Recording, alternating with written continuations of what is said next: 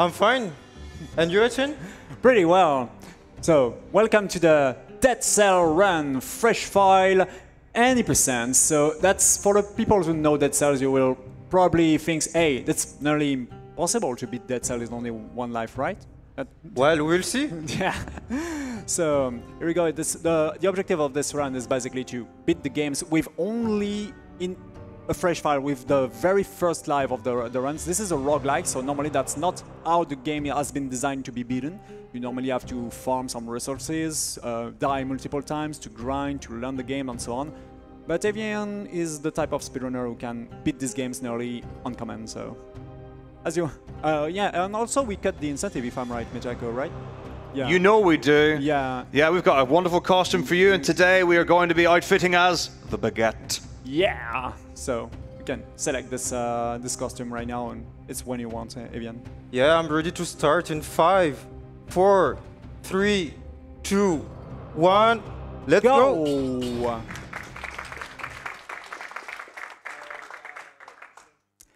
And here we go, in the very first world of Dead Cell. So as we said, this is a roguelike, and the very first weapon is given to us. This is the bow and our normal basic sword. But as you expect, to beat this game in a fresh file, you will need to grind a little bit of some weapons and also some skills. There is 3 of them. You can see them on the bottom left of the screens. The red one, the gray ones, and the green one. The most important one is the red one, the brutality. Brutality, when you see a person, this is one of the upgrades that Evian will always be careful to take. It will, most of the time, here we go, like this, choose the brutality. Brutality increase your damage, and it's basically the skills that many weapons use to beat the bosses. So, in fact, we will always go for a brutality setup in this roguelike. Always be careful about the beginning of this run to beat every single enemy without taking any possible damage, because in this is a very dangerous run for a marathon run, in fact, because if you die in Dead Cells, basically the run is entirely dead. You just going back to the very beginning of the game, so... This is, and also because all of the levels are generated randomly, this is kind of difficult to know exactly where to go and exactly where the exit or where the goal, for example, the key is. But fortunately, like many other roguelike, Dead Cells is built as many different patterns, many different rooms. That's always been the same, and Evian have done a hell of a lot of run of Dead Cells and know nearly perfectly which patterns conduct to, for example, the exit, the key, and so on. So this is the very first shop. Unfortunately, we didn't have enough resources to get one of the most powerful items in this one that we will see later, the Assault Shield. But for the moment, we are in the Promenade of Condemned. In this world, if Evian is lucky, he can have the type of layout before a mid-boss that allow him to do a really cool skip. But it's a roguelike, you know, it's random, so we have to take care about that. So yeah, to set up the skip, actually, I want to kill at least 5 enemies. I'm gonna kill 10 to be safe. So in most of the layouts, I need actually a speed boost to achieve the skip. Okay. You see the little arrow above my character. That means I have the speed boost. I'm gonna try to keep it. Okay, so it's decreased a little bit. Still have to beat some enemy. Those cycle ones are a portal. You can teleport yourself nearly at every single portal you activate in this world. So it can be useful for doing some backtrackings, because you have to search where is the goal of each level that has been randomly generated. Well, that's too much curse. I'm not gonna take that. I think this skip is not really feasible. Yeah, you're too low. Unfortunately, that was here. So that's unfortunate, but we'll have to beat this boss that we can normally skip in a very good seed. But unfortunately, that's not a really good seed. But you get a pretty good weapon at the beginning, those twin sword. That's not the best one for a speedrun, but it's a really good start, honestly. I hope I will get better on a speedrun door, because The weapons on the speedrun doors just see before, we'll see after, are slightly better. Definitely. And we can also speak a little bit about the interface of the game. So of course you see the life bar at the bottoms. The two triggers is to use weapons, and those weapons use the second ability, the tactical. But honestly, it's way more stable and safer to go for the brutality once against every go. Yeah, especially in fresh file. Actually, most of the weapon on a fresh file scale with brutality. So it's the safest strat, and also the best weapon scale with brutality also. There's one runner, Vort, to not name them, who likes to run with tactics, but he's a bit different. That's really risky, and even this run is already as dangerous for a marathon, honestly. So, second shop, and we go for a tiny heal, a flask, and here we go for this item. The Assault Shield is a really broken item, as you will see. It can allow you, by do an animation cancel like this, to dash very fast in front of you and also to block some projectiles. So this will be, as soon as he can, Evian will use this dash with the shield to win times, but basically. Yeah, I didn't get a brutality weapon on the door, so maybe I'm gonna switch to tactics actually. That's gonna be an idea, because you got a good weapon, honestly. That this is this little turret that shoots in front of an enemy as when on command, basically. So we are on the rampart. So here there will be another. Yeah, this is where there was another glitch. We have to take this portion. So we'll go for tactical. That would be interesting in terms of run. I never do that actually, but you're literally in a situation that can be useful. Yeah. That's the laws of RNG. I have to adapt. This is basically the fact of every single roguelike. You have to adapt, and this is what makes a really good roguelike player and a roguelike speedrunner also. So this, yeah, as we can see, the dashing shield that also works in the air is totally bursted. It's so broken, and that will allow Evian to go for another really important skip, and that's the elevator. This is the pattern that connects you to the Black Bridge. So that was already so fast. You've talked about my turret before. You can see the little 2 above my character. It means I deal twice the damage, but I also receive twice the damage. So I have to be careful against this boss. Yeah. And here we go for the first boss, the Concierge. But fortunately you have the turrets with a lot of tactical points, 5 of them, so you have some constant damage. So another things about those bosses, this boss is kinda slow, so honestly it's only the very first boss, that's the very first boss, but you don't have a lot of weapon, honestly. So that's fine, to be honest, that's fine. Usually I would have taken the Vengeance mutation, which gives me a damage bonus if I get hit, but as I have that malus on my character, I'm not gonna do that, and just dodge safely. That seems to be pretty risky, yeah. So another things about bosses, if somehow you beat a boss hitless, you didn't get any hits against a boss or go for a perfect kill, you can get a legendary weapons. But most of the time that's preferable, as Evian said, to go for the Vengeance mutations. But at this moment we don't have it, so we can probably... that was risky here. Almost got hit. That's a perfect kill, no hit at all. So he will drop a legendary weapon right now. In the next door actually. Oh, in the next door, yeah. So I'm gonna take the speedrun. Not really interesting. I already have a shield. Maybe the legendary item will be better. Not really. Nah, that's not. Unfortunately. Like in every single roguelike, you know, there is a bunch of items that speedrunners and very good players know by heart, because they know they are very powerful. But even anytime an item is legendary, sometimes it's just useless, you know. Yeah. there is literally item that scale very badly, that are very useful, do a poor amount of damage. So but Evian know perfectly which type of item he would like. So we are in the next world, and it's a very dangerous one. So okay, you get the village key, that's cool. So in this level, normally you have to grab 2 keys, if I'm right. But here, oh, that was so clean. No, so normally you shouldn't. Yeah, this was the skips here. So that was a skip because normally you shouldn't be able to go for this ledge. But using the assault shield, you can skip literally the quest that's asking you to grab 2 keys and go immediately for the next area. So actually, that's a very precise trick. Yeah.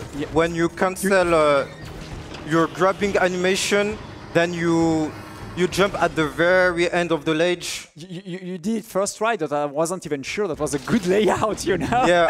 So that was... Actually, I was surprised to... That was really fast.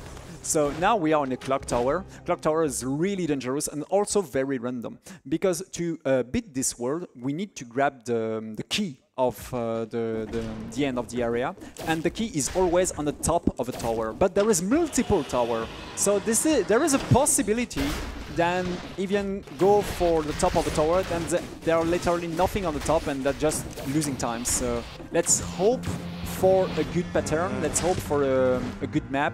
I'm gonna try this one. Let's see. Oh my god, there are so many enemies. So as we said, oh, nice oppression. Go for more tacticals once again. That's making the tower shoot a little bit more. So this is really cool that we got that in a marathon. So this will be different than the classical brutality setup.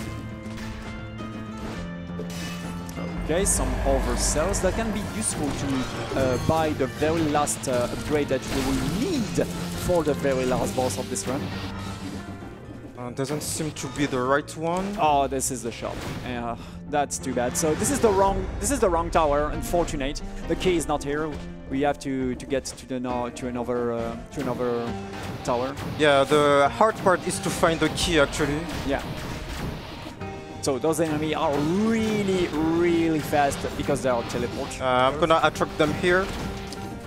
This Malus is actually very scary. Yeah. If I didn't have that double damage Maluses, I would play more aggressively, but this is no joke. Yeah, you go for some That was a very pretty short tower. Threat, yeah. So the key's here. Oh, that's good. There we go. So basically, normally in Dead Cells, you have to deal with the enemy that's chasing you to the infinite, but by outrun them, you win times, but also this is very risky, especially with this double amount of damage. Oh god. That's really scary, not gonna lie. I'm so stressful when I commented that. That was fine. So now you just have to go to the clock room. And I'm gonna remove that Malus before the boss. Yeah, because the timekeeper, the timekeeper is really way more dangerous and way more difficult than the very first boss that we get. This basically controlling the time and can teleport in different parts of this room. So that's kind of scary. And the thing is, it will use some shurikens, but fortunately we have the assault dash with the shield that can block the different projectiles. But at the same time, Evian will have Eriko to dash through in a very close way to the boss. That can be really dangerous, but it's all by being on a good timing. And as you can see, because it don't have a lot of stuff, because we are on a fresh file, we do nearly absolutely not a lot of damage for each attack. So to be honest, that's fine. That's not the best, but that's fine. Yeah, you're trying doing well, yeah, because you have a lot of tactical, of course. So second phase, now there is some big laser coming from the top.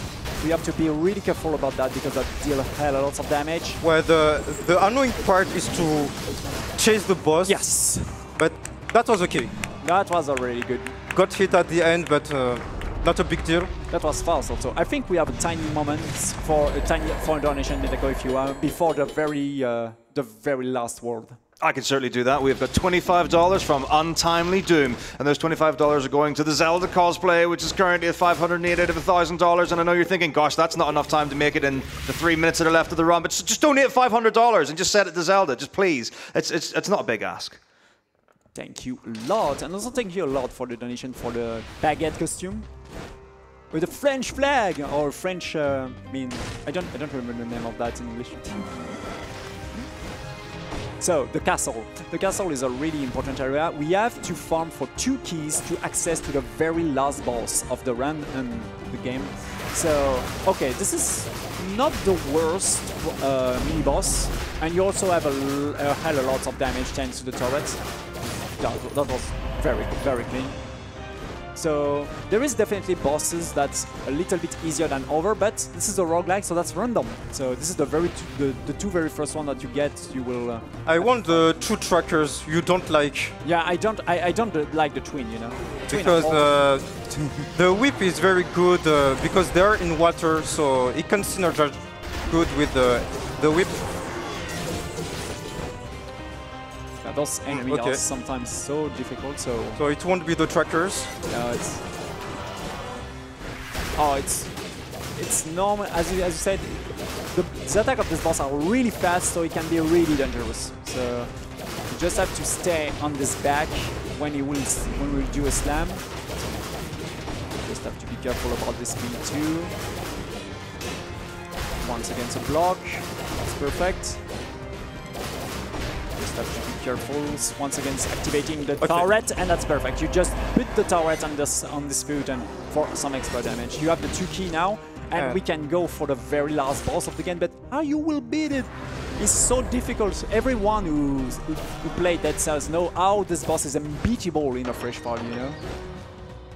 Here we go for the throne room, the objective, but there is still the end. But I think we drop something on the second boss, which will help. Yeah. And we will purchase the light speed, and there is a thing in this game. We're using, as you probably expect, a glitch to skip the very last boss. And how does it work? Basically, this game has the same problem as Super Mario 64, I guess. So the developer didn't cap the speed of a character backwards, so that can give you a hell of a lot of speed. If you successfully do a frame perfect trick, you frustrate it. That's normally so hard. So and the problem, if you missed it, you have to wait the cooldown of this light speed to retry it by reverse the direction of your character to make the dash happen backwards and give you some extra speed to skip the trigger that activates the boss and trigger the final cutscene that beat the king, basically. Yeah, and what can happen is also you succeed the skip, but the boss fight launch. Yeah, you just get soft activate this boss. This is the boss. This is the end of the king here, the very final boss. And time. Oh, that was a 60-minute. 50 seconds, if I'm right. That's pretty good. That's such a clean run, honestly.